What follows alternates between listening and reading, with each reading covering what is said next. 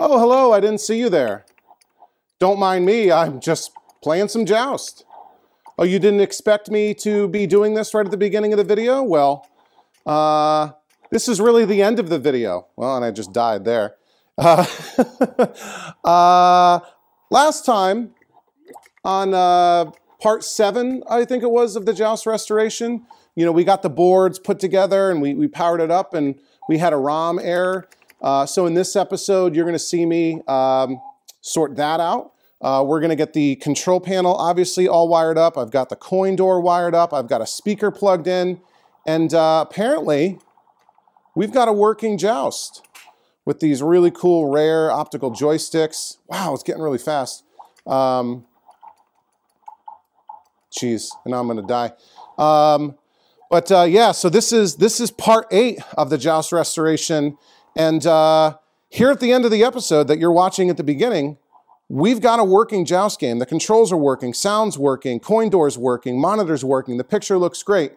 But it was a bit of a journey to get here. Lots of weird twists and turns, a lot of things that I didn't expect. I did a bunch of work that I didn't expect to be doing, but it all worked out well at the end. So if you want to see how we got there, stay tuned and let's go! Overtime!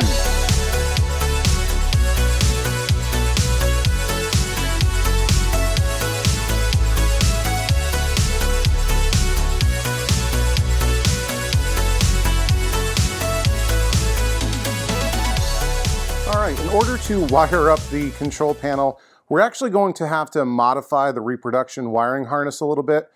So this repro harness that I got, again, from Ken Falta at Golden Age Arcade Parts, as expected, is designed for a typical Joust control panel with the two-way leaf switch joystick. So in a typical Joust control panel, everything's done with leaf switches.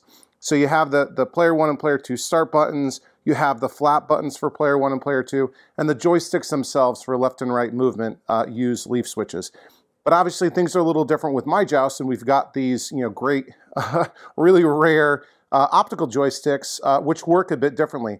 Rather than having, you know, leaf switches that you actuate to go left and right, there are these optical sensors that you're sort of breaking the light beam to indicate, you know, if you're moving left or right. And the connector's a bit different, right? So rather than, you know, the leaf switches, which just have sort of, you know, a ground and a signal side that you squeeze together to, you know, produce the signal, we've got this, you know, kind of Molex connector here on the side, if you can see that. So we're going to have to, you know, modify this wiring harness. We've got sort of just tinned exposed wire here for the left and right and flat button. And for the left and right, we're going to have to fit that into, you know, a pinout that looks like this. This is something that Brad Radell provided me. This is really designed for a Bubbles, which was a 4-way optical. So we're going to have basically the same thing for Joust, which is just a 2-way. So we won't have an up or a down, but we'll have right, 5 volts, left, and ground. And that 5 volts is also something that I'm going to have to change, right? So with leaf switches, you know, you don't have to provide anything other than the signal to it. But with these optical joysticks, you've got to provide the 5 volts to produce that beam of light. Which means we have to run an additional wire through this connector on the control panel harness to both of the joysticks. If we go over here, if we look at the other side of the connector on the main wiring harness, see this gray wire right here? This is providing the 5 volts, but on the other side, it's not populated, right? So we're going to have to add that gray wire there. And so I found some 18 gauge stranded gray wire, which was not easy to find, let me tell you. So I kind of, you know, kudos to Charles Klein for, you know, going the extra mile to make sure all the wire colors on his wiring harnesses are exactly the same as the original. So we'll add this gray wire here to match up with the main harness, and we'll run it here to both the player 2 and player 1 optical joysticks. So everything is fine for the buttons, the player 1 and player 2 start, the flap, and we've even got the lights here because these are meant to be, you know, the start buttons are meant to be lit. They're translucent red buttons. So those will be fine, but with the with the joysticks, right? So we've got left and right, which is great. And each of these comes with a ground wire, which we're not going to need. We're only going to need one ground wire overall for each joystick. The other issue that I have is I hope I can make this sort of turn here to get the wires into the connector and not sort of get pinched when I open and close the control panel. And I also need to move the wires for the flat button over to this side for the button over here. So yeah, so I'm going to sort of hack up this, or modify, I should say, this repro harness a little bit to give me a little bit of slack to get the the joystick wires over here, add the gray wire, put it into that Molex connector, move the wires for the flat button over here to go onto the leaf switch for that. And we'll do that to both sides. Like I said, we'll have to run that gray wire to bring 5 volts to both joysticks, and we'll be sort of doing this on both sides. I think I have all the parts that I need. Obviously, my wire strippers and crimper. I've got female Molex pins to go into the male connectors down here. I've got the housing, the 2 housings for the Molex connectors. I've got some leaf switches that actually I got from Arcade Shop. They came with the kit for the mechanical leaf switch joysticks that I won't use. So I'm sort of stealing these joysticks out of that to use, or these leaf switches out of that to use. Williams had this sort of unusual system where they actually mounted the leaf switches directly to the control panel with these short leaf switch buttons. So rather than having like a holder for the leaf switches, you have these spacers, which I got these from Brad Riddell. These might be 3D printed, which is kind of neat. And I've got the keying pins for polarity with the Molex connector. So yeah, and I've got this drawing from the schematic that shows how a normal joystick or a normal control panel for a Joust with mechanical leaf switch joysticks are set up. So yeah, let me go and try to put this all together and figure out how to sort of modify this wiring, and then I'll come back and show you what I've been able to do. All right, here we are with a fully wired, for the most part anyway, control panel.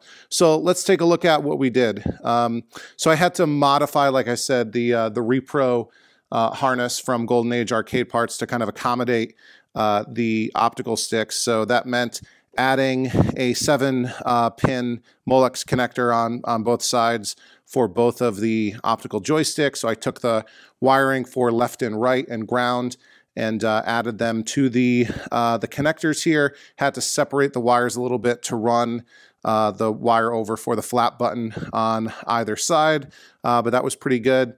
I added this gray wire for the, I still need to zip tie this together to clean it up. This gray wire runs the 5 volts from the connector to each of the optical joysticks to run the opto sensors.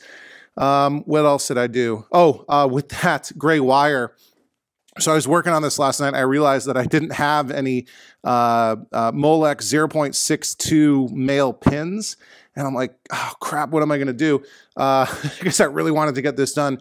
I actually was able to order them off of Amazon, a set of them, and they were delivered less than 12 hours later. So awesome. So that's all done. All of that just to get that 1 pin that I needed, but that's good to go now. Let's see. I soldered in the 4 new leaf switches for the flat buttons and the start buttons. That went pretty well. So all these leaf switches are mounted on Brad Riddell's risers. I didn't actually have the right screws and I couldn't find them at Ace Hardware, so I cannibalized them off of my Robotron out in the basement, or down in the basement, but Robotron's only got 2 buttons for player 1 and player 2 start, so I only had 4 screws available, so each of these leaf switches is only mounted for now with a single screw. 3 of the buttons needed to have the holes re-drilled, which was fine. I had the original holes for the player 2 start button, or the 2-player start button, except I guess these leaf switches aren't as long as the original ones were, so it's not quite where I want it to be, but we'll fix that once I get the the screws that I ordered, and yeah, I had to bend the leaf switches, which is a bit of an art unto itself, to get them sort of bent into the right position for optimal engagement. What else did I do? So I don't yet have the light bulb holders to illuminate the translucent start buttons, so I've just taped off the wires for the lights for now. I think this control panel is ready to be tested out. The next thing that I want to do is rewire this coin door. So the coin door, I've taken it off. It's in reasonably good shape. I think it's actually in better shape than the one on my Robotron. Needs to be cleaned up a bit. There's a little bit of rust and a little bit of bend here. Looks like somebody might have tried to pry this open, but yeah, I don't know if I even need to really, maybe I should repaint this, who knows. But the wiring is all gone. So this had been mostly stripped off. I ripped some of it off myself. There's a little bit of remnants left. Fortunately, most of these, the connections that you have to make, there aren't really that many. It seems like a lot if you look at the harness, but it's really not that many. These connections are mostly lugs for the most part. And we've got these quick connects on the Repro harness. So it's mostly plug and play, right? For the two coin mechs with the coin counter, the coin switches. We've got to wire up the lockouts and the slam switch. So the slam switch is the thing where if the game detects that you're banging on it too hard, it triggers that and resets the game to prevent you from being able to get free credits by just banging it hard enough to engage the coin switches. These lockout coils. So these are kind of interesting. These are meant to prevent people from dropping coins in the machine when it's turned off, right? So if a kid takes a quarter and walks up to a machine and drops it in while it's off, without these lockout coils, the coin would pass through the coin acceptor, trigger the switch, and drop into the bucket, but the game's not on, so it's not, it's not crediting up the game. So these lockout switches kind of prevented people from losing their money if they dropped it into a game when it's not powered on. However, they've been bent out of the way, so I guess the people who owned this game before either had problems with these lockout coils or didn't want them and wanted that money. I think some jurisdictions required you to have these lockout coils so that people couldn't basically be making donations to the arcade operator. So I'm gonna have to bend these back into place, which is fine. Coin mechs look okay. It's sort of like there's the classic kind of plastic one over here, even though I think it says maybe it's good for tokens and quarters. We've got a metal one over here from, who was it made by? National Rejectors. I don't think I have any of these metal ones, but that should be fine too. They look pretty good. They might need a little bit of cleaning, but yeah, and this is the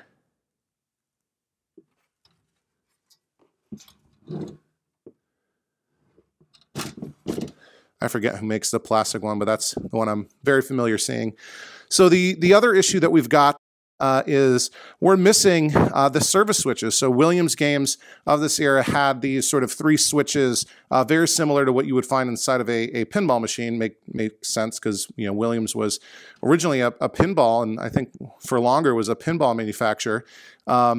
Switches to sort of, control the settings, advance it, reset it, that sort of thing. And that was removed by a previous owner. So I got this reproduction switch panel.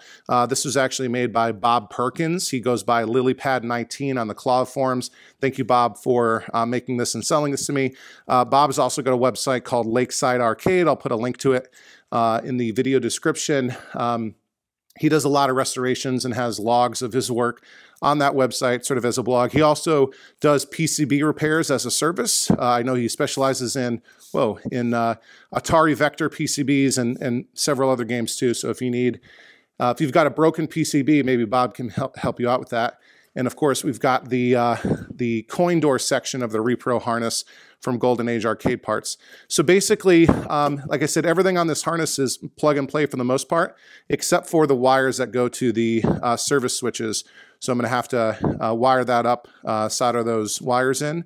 But so yeah, let me go and put all this together, and then I'll come back and show you the progress that I've made. Okay, I finished wiring up the coin door, and I think we're all set. So yeah, everything plugged in for the most part.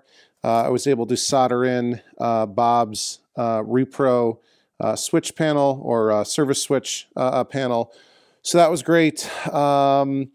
A couple of things I kind of ran into though. The length of the segment of the harness for the coin switches right here and right here is a little bit short. So originally I think the harness would kind of come down, lay flat against the inside of the door and fit through these sort of cable ties here. And there's just not enough length on the wires for the coin switches to allow it to do that. And so if you see, it's kind of just floating here, which I guess is fine, but you know, just wanted to make note of that. Ken from Golden Age includes these labels on everything, so you kind of know where things go. And you know, a lot of these, like the color of the wire insulation isn't exactly the same as the original. So like, you know, green is generally ground, but there's, you know, different grounds that go to different places. And you know, originally, you know, on the Williams harness, if that'll focus, would have like green with a brown stripe or green with a gray stripe or a blue stripe or whatever. And instead of doing that, Golden Age has like a little piece of, I think this is like heat shrink tubing. Like see here, this should be like yellow with a white stripe. So instead it's yellow with a little piece of white heat shrink tubing, which is fine. And then the labels kind of help with that. So yeah, I think if, maybe if I was going to do this in the future, I'd ask to maybe double the length of the portion for the coin door or the coin switches. And then I think the whole thing would be able to come down and lay flat inside those cable holders, cable ties. So I think we're good to go here. Oh, one other thing that I had to do, if I can get the camera to sort of show this, I had to add a little jumper wire to add a ground tie for the middle button.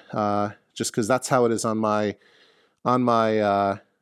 Robotron, and if that wasn't there, there wouldn't be sort of anything that close the circuit on the manual, you know, what's that? The auto up and manual down black button there. But I think we're good to go there. The last thing that I want to do before we test this thing one more time is figure out the speaker situation. So I don't think I've shown this before, but our speaker is blown out. So this is the speaker grill on the underside of the top of the cabinet, the Joust cabinet here. And these speaker grills are notorious for getting smashed up. They were just like a really, really thin, brittle plastic. Maybe it wasn't brittle originally, but after 40 years, you know, so these things are always smashed. I do have a reproduction one that I got from, oh, I'm forgetting the guy's name. Professor Pac-Man will remind us here. He does a great job manufacturing these or reproducing these. Yeah, I'm sorry, I'm forgetting your name off the top of my head. I wasn't planning to talk about this. But not only is the speaker grill smashed, somebody punched all the way through the membrane of the speaker. And apologies to any of you audiophiles out there. I am definitely not a speaker guru. So you need to get a replacement speaker. And if you look up here, it says 4 ohm, 3 watt. I originally thought that was saying 4 ohm, 8 watt, so that's what I was looking for, which I couldn't find. So the speaker I got will fit, but it's not going to be exactly the same, so we'll see. I can always get a different one. Yeah, originally I thought that said 4 ohm, 8 watt. And the one I was able to find, the closest one I could find was a 6-inch speaker like this, round speaker, 4 ohm, but 30 watts. So again, I'm not really a audiophile speaker guy, so I don't know what that's going to mean, if that's going to be you know, different sort of range of volume control or whatnot. But we're not going to use the speaker because it's blown up. I do want to reuse the wire here, this sort of plug. And I'm just going to come in here and cut. And before I do, I want to sort of remember how this is plugged in. So the lug closest to me right here is the negative, if we can kind of get in here and see that. And then the one farthest away is marked as positive. So think positive is black and negative is red, which, you know, usually you would think that the black would be common and the red would be hot. But anyway, so we'll just cut these for now. And we'll steal this wiring and bring it over here. And we'll get set up to solder this on. Get to the tripod. All right, and then come on down, take a look at this. So here's our new speaker. I got this from Marco Specialties, Marco Pinball. And a lot of things, you know, there's a lot of common parts between pinball machines and arcade video games. You know, if you can't find what you're looking for from a arcade part retailer, often, you know, check out the pinball guys. They might have what you need. So we'll just come in and strip this and this. And this is a, I believe it's a 4 ohm. It is 4 ohm. It's definitely 4 ohms. It's a 6-inch round speaker, which fits the form factor. And, but I believe it's a 30-watt speaker. So again, I'm not entirely sure what that's going to do for us, if that's really going to change things, change the way it sounds. And again, if it sounds like I don't know what I'm talking about, that is 1,000,000% true. Okay, so I'm just going to put some little loops into this so we can hook them on, just like that. And then, you see what I'm doing, kind of? Like this. And now, remember, for whatever reason, red went to negative. So I'm going to hook this on like so, because there's a little eyelet here. And we'll squeeze this on. I know this isn't necessarily the best thing for if you ever need to get it off. It can be a pain in the butt the way I'm putting it on. Like tricky to get it off, but that's just the way I like to do it. Okay, and the black on the positive side.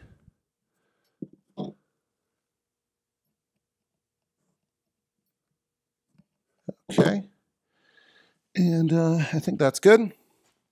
So we should just be able to come right in here with our soldering iron and solder these wires on.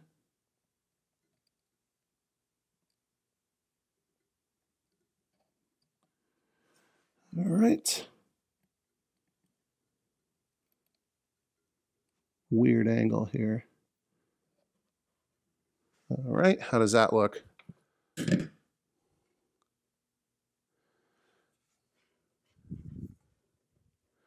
kind of want a little bit on the back of the negative wire.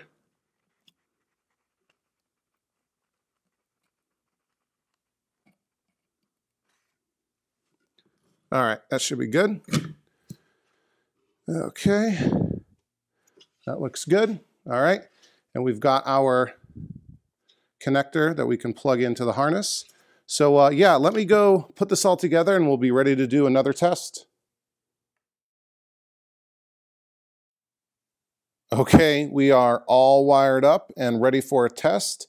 One more thing was I plugged in Brad Raydell's reproduction volume control knob. So it's this right here. It's got a 3D printed bracket volume control knob, potentiometer, and then plugs in to the soundboard over there. So we'll be able to control the volume. And yeah, I've got the speaker plugged in and grounded. I've got the control panel plugged in and grounded. I've got the coin door plugged in and grounded over here. The coin door connector was a bit of a tight squeeze. I think one of the pins is trying to push out, but we'll keep an eye on that. And I tested it with the multimeter and I think it's fine.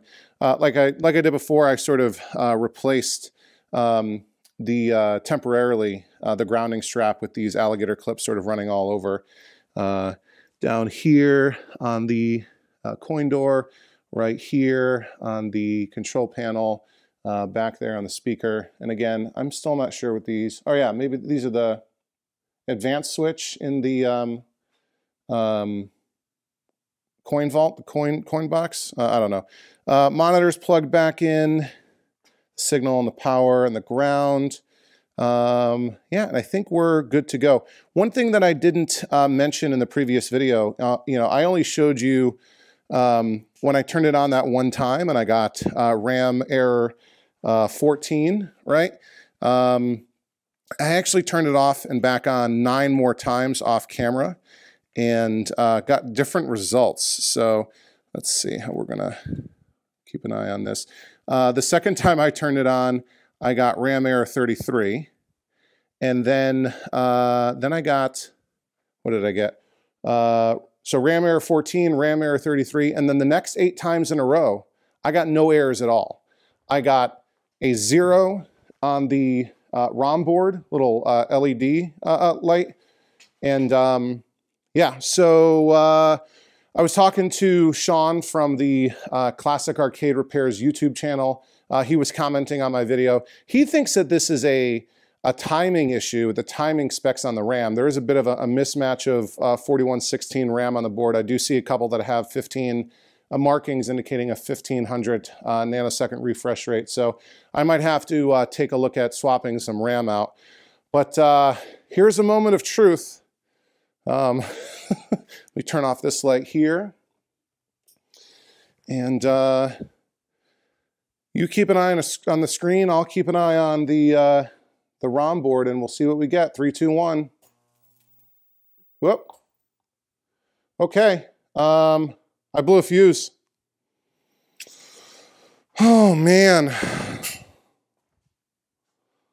Uh-oh. This is not what I was expecting. I blew a fuse on the 12-volt line. I saw it. I think it's this one right here. Lit up nice and red. I did notice immediately that this LED did not turn on. Man.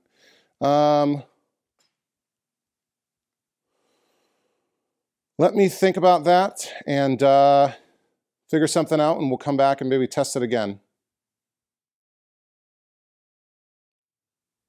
All right, I looked into it a little bit, and I'm pretty sure that it is an issue with the coin door. I compared this coin door and the way it's wired with the coin door on my Robotron. I noticed a couple things different. Most importantly, the wires for the lockout coils I maybe had backwards, so the live and ground were backwards. So now I've got it so that it matches what's in the Robotron. And I might have actually had one of the wires of the lockout coils disconnected because I was double checking the ground connection through the wiring harness.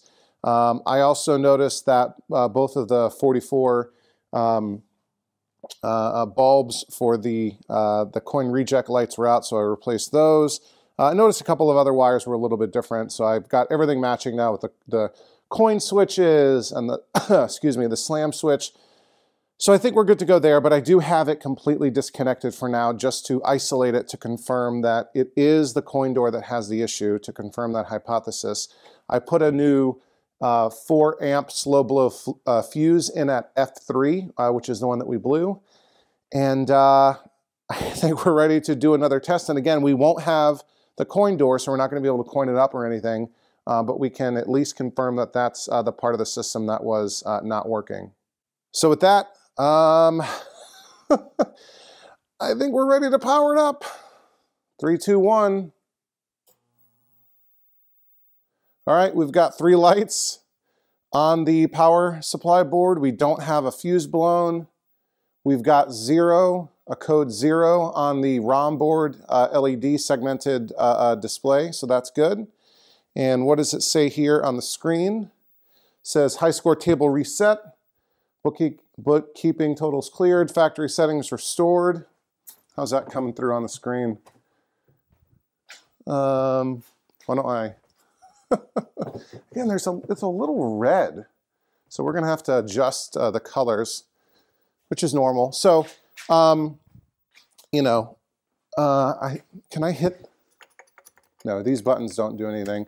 I should. Typically, I think you would hit the switch there on the advanced switch on the service switch panel, but that's not connected. So I think, and maybe it was Sean, somebody told me in a comment that I can hit the reset switch on the MPU and get past that screen. So here we are in the rug pattern. The sort of refresh thing that the bars that you're seeing are only on the camera. So all systems go. Wow! Look at that! Awesome! We've got Joust running on this monitor. I can't play it because it says 0 credits. I don't think there's a way to coin it up without using the coin door. But look at that. We've got Joust running on this monitor. Isn't that incredible? Man, it looks great too. Let me turn the lights off and see if it's still a little red or not. Yeah, it looks a little red. And those sort of random dots and stuff at the top of the screen, that's normal. That's on all Williams games of this era the Robotron has. You can kind of adjust the screen to take that off, but it's doing some sort of math. That looks really good though. Other than maybe I can do this real quick. Let me see if I can do it over here. If I can adjust, and we got no errors, so maybe the RAM has knocked its rust off, figuratively, I mean. Maybe I can turn the red drive down just a tad. Oh, where am I here? I don't really want to just randomly mess with stuff. That's blue. RGB.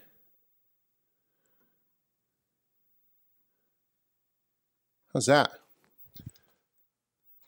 How's that look?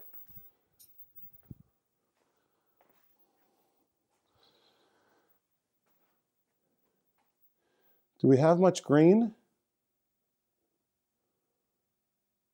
Maybe I can adjust the... Oh, there's green. Okay, yeah, we got green.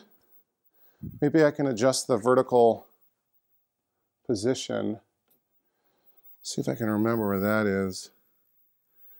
Oh, vertical hold, vertical dampener, maybe vertical size is the right thing to do here.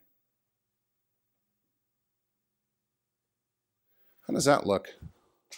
I'll mess with this later, but I think we're in pretty good shape.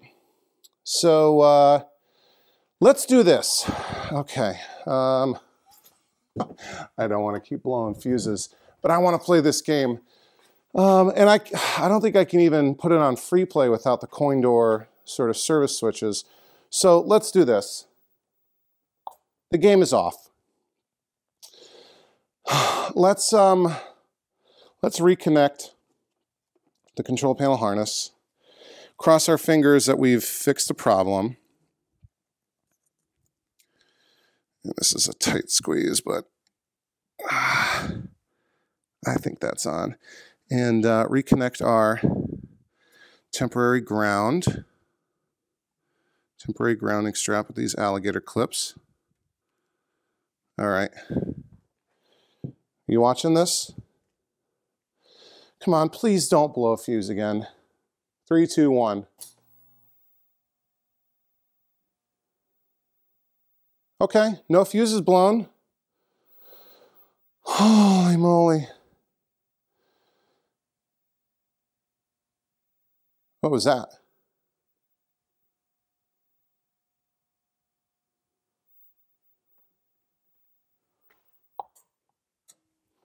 Something's not right.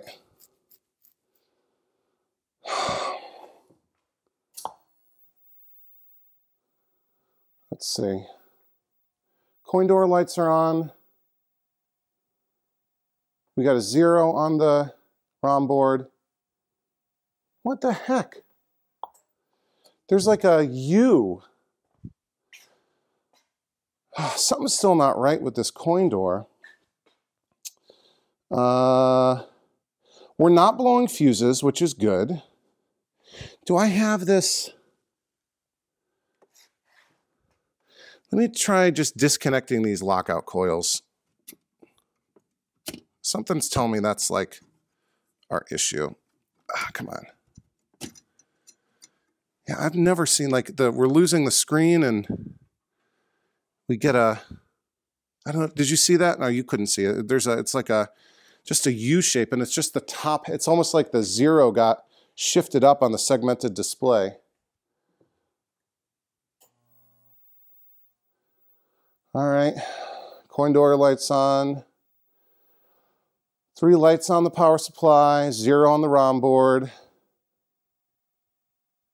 Something's messed up.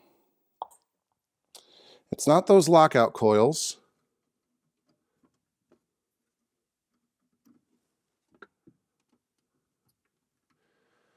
All right, those are back on. Did I wire up the service switches wrong? And like, what would cause it to reset like that? Let me disconnect the coin door again. Ground is disconnected. Harness is disconnected.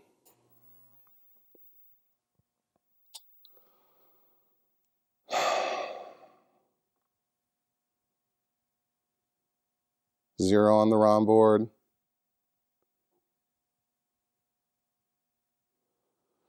See, it's not doing that thing now.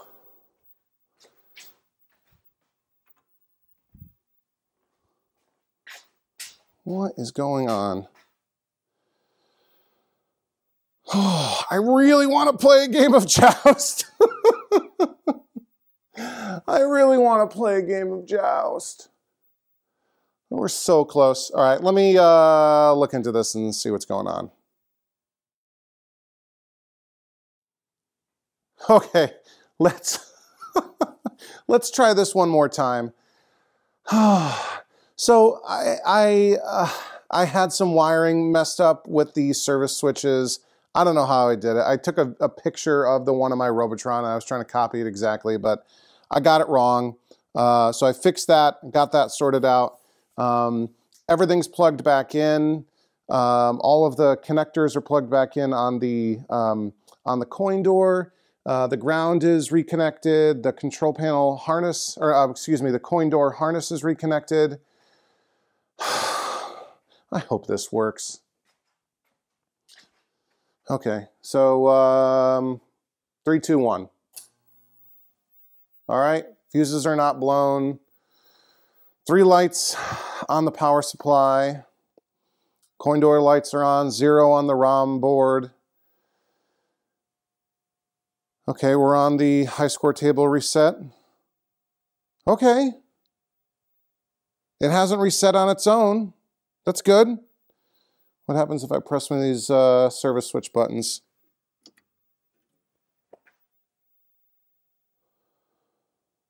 Okay, did I fix it? Let's try coining up. Okay.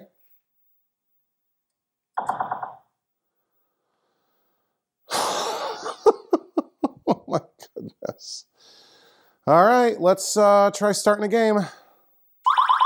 Oh my gosh, it's loud. Let me turn this down a little bit.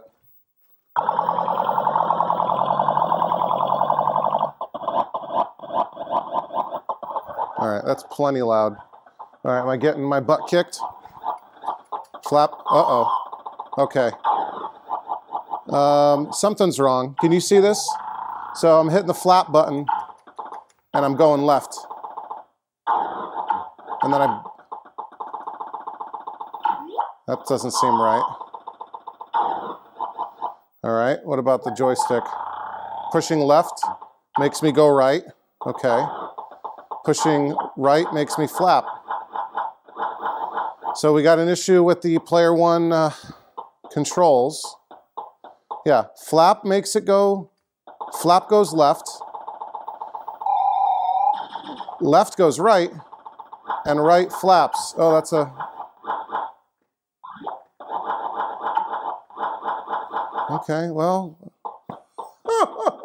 I don't think that's me. I don't think I did that wrong. Yeah, let's look at this. Let me see if you can see this. Let's even lay it down like this. So that wire labeled flap is connected to the flat button, which makes it go left. And like, keep going left.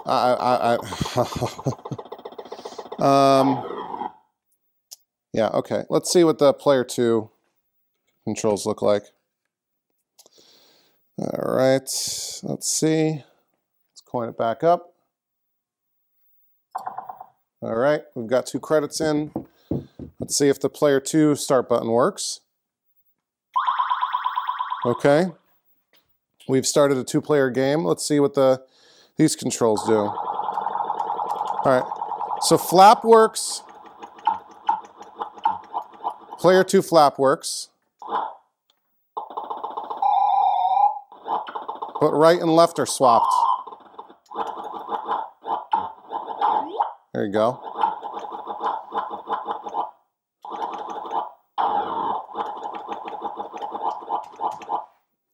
Okay.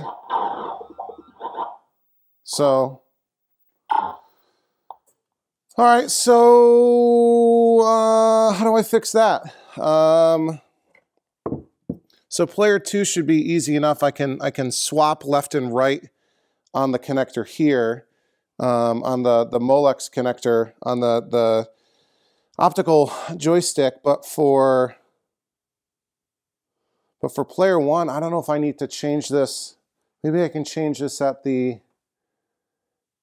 control panel connector. All right, let me figure something out here. All right, let's try this one last time. I think I got it all sorted out now. I actually screwed it up a few times. I was confusing myself. I think I got it. So let's test it, and hopefully we got the controls right. 3, 2, 1. 3 lights on the power supply board. Coin door lights are on. We've got 0 on the ROM board. That's actually going really great. Other than the first 2 times I turned it on, we've got no ROM or RAM errors. High score table reset. Let's hit the advance button. Here we go. Coin it up.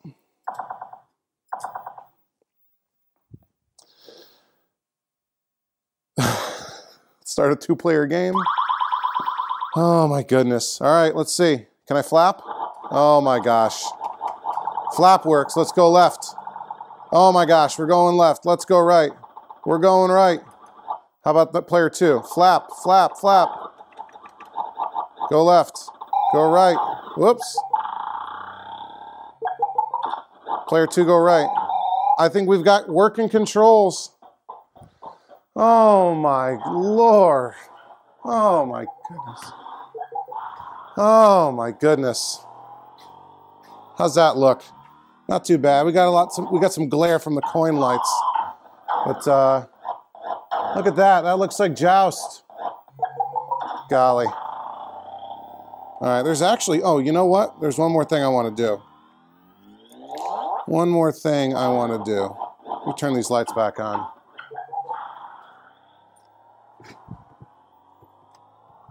Let's see. Yeah, you know, and I don't know really what the problem was, right? I don't think I wired stuff wrong originally. You know, so maybe, I don't want to say that the harness was wrong, but maybe there's a difference between, I don't know, for the optical stuff. I don't know. The last thing I want to do is make it so that we're not losing the settings every time. And to do that, I think I mentioned this before, Joust and Robotron and Stargate and I think Defender, etc., used just AA batteries to keep I believe, CMOS chip powered up even when the game was turned off, to save the high scores, to save settings, that sort of thing. So, you know, what I'd like to do, and what I did in my Robotron was install an NV RAM chip, which sort of has a battery inside of it, lasts for, you know, a decade or longer. And that's a sort of good long-term, sort of permanent solution. There's other options like putting a coin cell, like a watch battery mod you can do, or with a lithium battery, or like I've seen some people use like cordless phone batteries.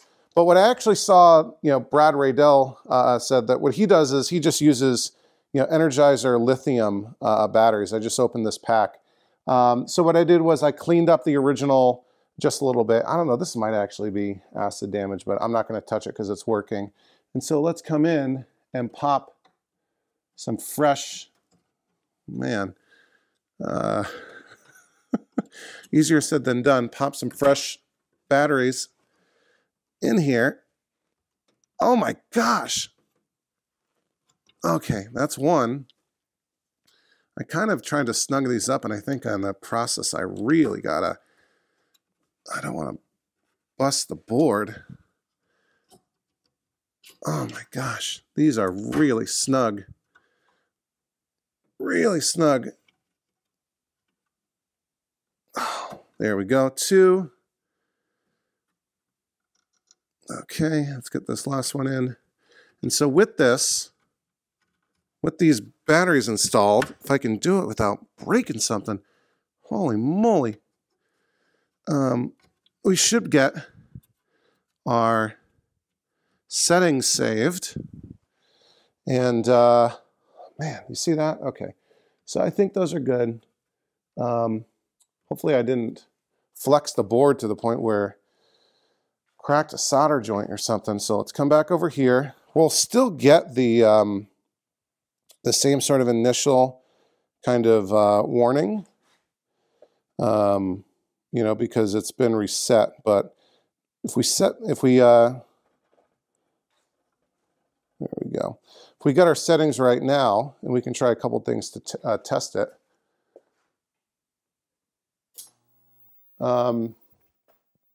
We should be able to have that as our solution for now. So, hopefully the game comes up. 0 on the ROM board. Here we go. It's reset. Okay.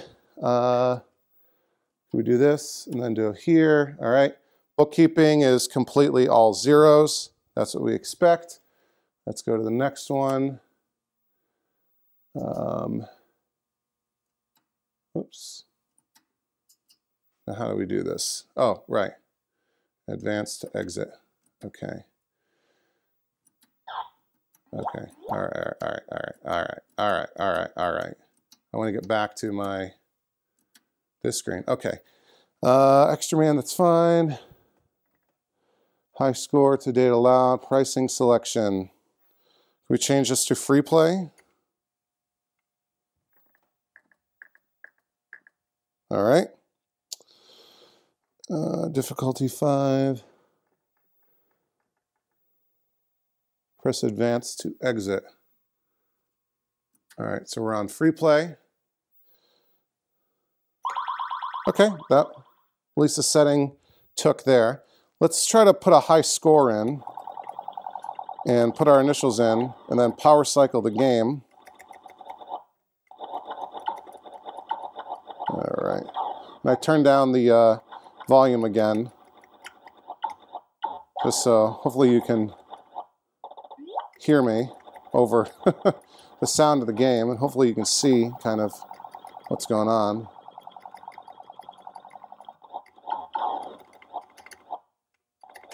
Whoops.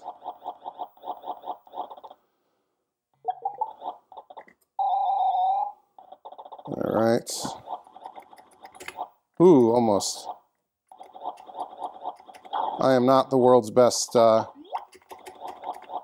joust player. I think that honor goes to Lonnie. And Lonnie, thanks for all your help. But guys, maybe I just realized this myself. We've got a working joust. All the boards are working. We haven't had any issues since those first couple of since those first few RAM errors. Everything's working. The sound's working. Controls are working now, at least. Coin door is working. I mean, I haven't tested like the slam switch or, I mean, you know, coin mechs I haven't tested. There's that little red dot right here. I don't know if that's a RAM thing.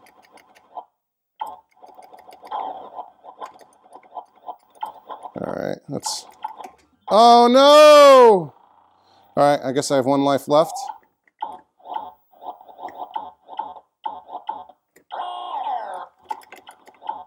There's that pterodactyl. But I think these are the early ROMs where...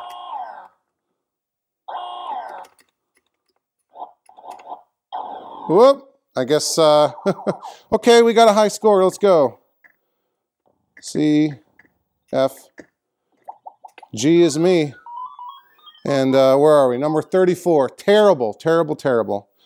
All right, so that's been saved. Let's turn the game off. Let's leave it off for a little bit. But yeah, let's reflect on this. We've got a working Joust. Controls work, boards work, power, sound, speaker works, our new speaker works, coin door works, monitor works, picture looks great actually. We've still got some work to do on this cabinet over here. You know, I don't think I'm really going to spend too much time on it. There's you know, a hole I want to, there was a credit switch there. I do want to fix that and then maybe give a quick coat of black paint on the front, although it's not that bad. I don't know if I really want to do a ton of touching up here. I'll take a look at what's going on the bottom, and if it really needs some work, we'll do it. I don't want to do too much. Winslow is the guy's name who makes the reproduction speaker grills. Winslow, sorry I couldn't remember your name before, buddy. In the next video, I think one of the things we'll do, we'll work on the cabinet, I think, next, because I really want, we're almost done. We need to fix the marquee light. It's been sort of hacked in with a regular bulb. We'll fix it. I've got a new ballast. I think I've got everything I need to fix the marquee light. We'll put the speaker in here. We'll put the new Winslow's reproduction speaker grill on. We'll clean the thing up. We'll, you know, fix that hole in the front, do whatever we decide to do on the sides. I really don't want to do too much, like I said. But yeah, we're so close, so close. Maybe 2 more episodes to really get done. And we've got all the guts good to go. So let's do one last test here. And all we're really looking for is that the free play setting is still on. We're not going to get that sort of warning, you know, bookkeeping, everything reset. This is going to tell us if the CMOS is working and if the power is being sent to the from the batteries. So let's see. It works. And here we are. Look, number 34, CFG, right there. Can you see that? Can you see that right there? 34, CFG. And it should be on free play. We won't leave it on free play when it gets to the basement. I do like quarter play in the basement, but let's start a game real quick. Yeah, look at that. Flap works, left works, right works.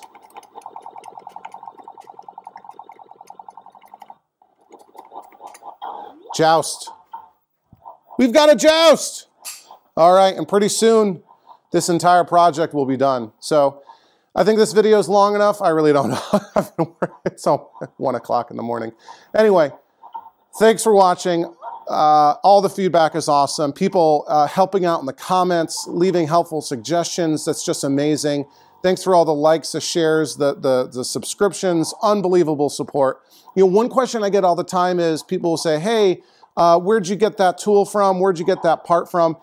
Down in the video description of every video that I do, I have links to everything that I use.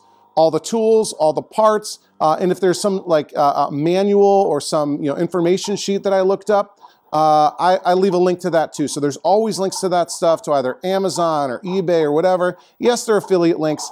I haven't made any money off of it yet, but if it can be helpful for you all, if you're trying to do something similar, if you want to get the same, ratcheting, crimping tool, or where did you get the, the pins, those Molex pins, whatever, you can always find that down in the video description. So again, I'll cut it off here. Thanks so much. Thanks for watching Overtime Arcade. I'm Charlie, and I'll see you next time. Overtime!